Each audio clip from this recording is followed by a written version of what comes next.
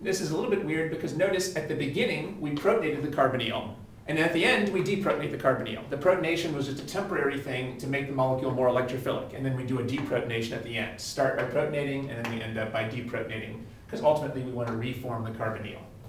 We ended up with a carboxylic acid here. Now, one of the issues that we talked about in the other videos is that carboxylic acids actually have two different forms, protonated and deprotonated. Well, we're under acidic conditions, so should we have the protonated or the deprotonated form here? The protonated. Right. Is that what we have? Yeah. Yeah. So this is the correct answer, but you have to watch out. Under different conditions, maybe we should draw the deprotonated form as the final product.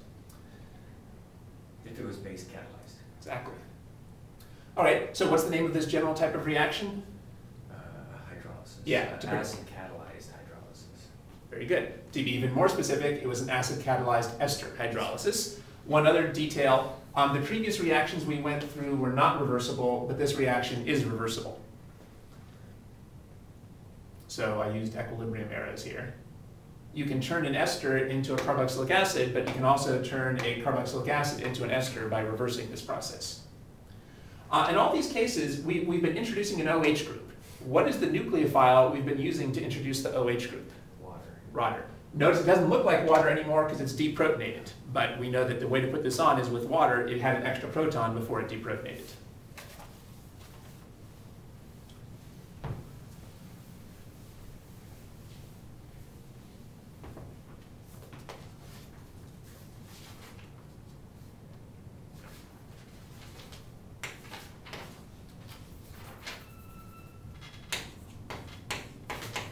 Let's draw the mechanism for this reaction.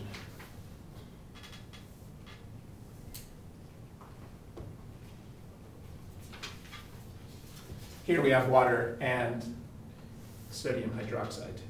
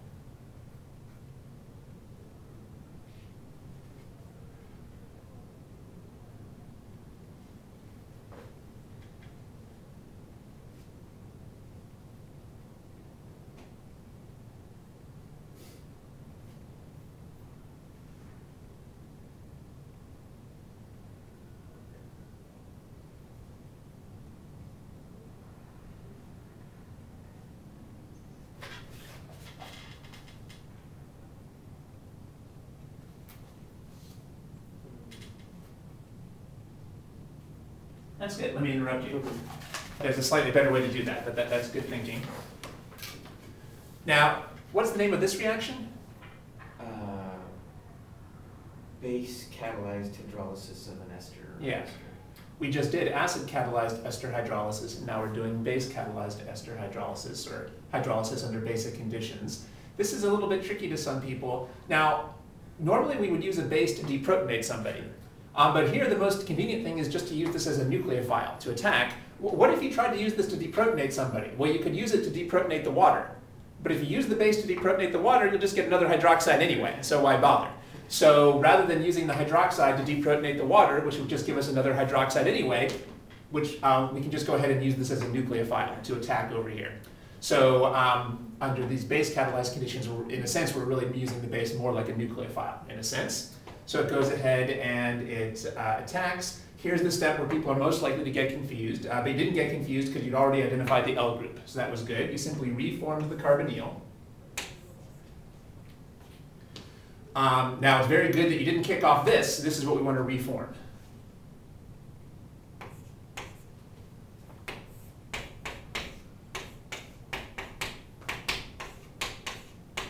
Now, notice that in this case, we kicked off, the leaving group was a neutral oxygen,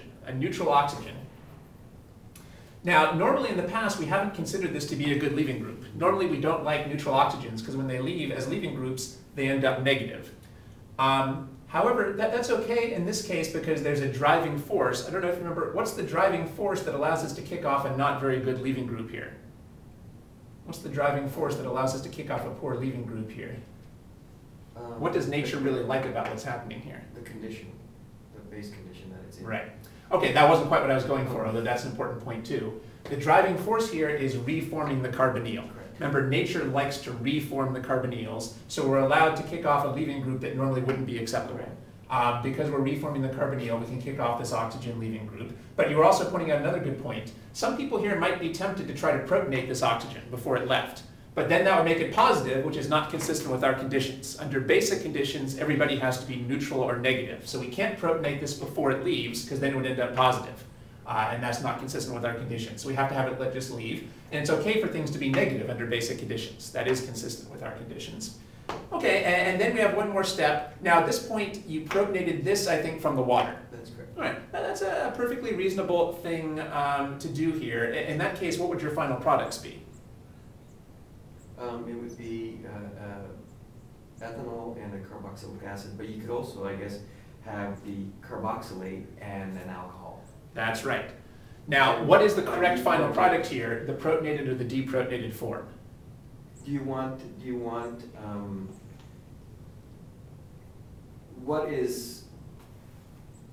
How do you decide? Are they equal in which one's the major product? The carboxylic acid or the, what is that, oxalate? Yeah, this is an alkyl oxide. Yeah, well, let's focus on this for a second.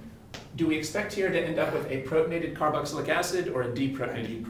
Because we're under basic conditions. Under basic conditions, this has to end up deprotonated. So we need to find a good candidate to deprotonate it.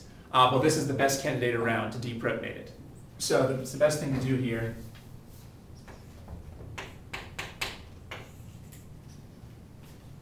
is to show the alcohol deprotonating. That's the simplest and best thing.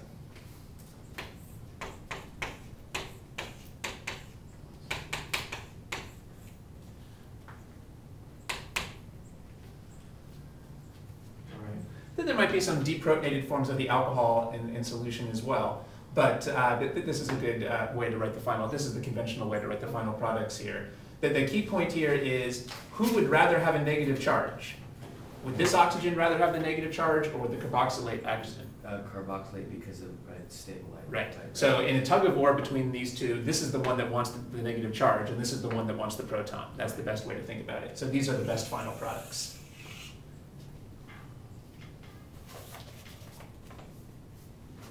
You correctly said this was ethanol, and now we would call this acetate.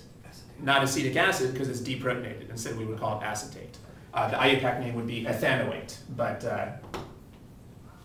the common name here is acetate. In fact, we still have the counter ion, so we could call it sodium acetate. It's actually pretty conventional here to show the counter ion next to the charge. So then we would end up with sodium acetate. We actually talked a little bit about these namings for carboxylate salts last time. That's something your instructor has talked about. So this would be sodium acetate. Okay. In some ways, the base-catalyzed version is, I think, simpler. But we need to know, we just use the base as the nucleophile. Notice that it makes sense to use a base that's very similar to the water, so we don't need to worry about them competing. So it doesn't matter whether this attacks or it deprotonates the water and then the water attacks, because you'd end up with a hydroxide either way. And then we know that under basic conditions, carboxylic acids don't stay as acids, they turn into carboxylates. And this is the best way to show that.